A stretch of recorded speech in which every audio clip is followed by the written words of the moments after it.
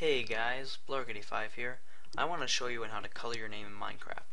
So this involves using the scoreboard feature in the latest snapshot, or 1.5. So it'll show up on the list bar, the points on your scoreboard or above your name, and also in the chat bar. So how you get it is you do /scoreboard, over to teams, add, and then name it whatever you want, hit enter. So you've added that team.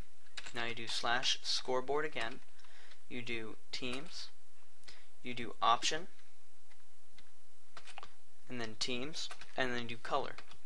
Now I'll just choose dark aqua, and my name hasn't been colored. Well, that's because I'm not part of that team.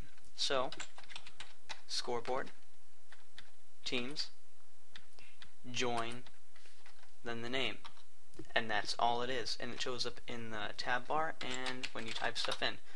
So that'll be really good for admins on servers and even just playing a mini game with teams. So that's all you have to do.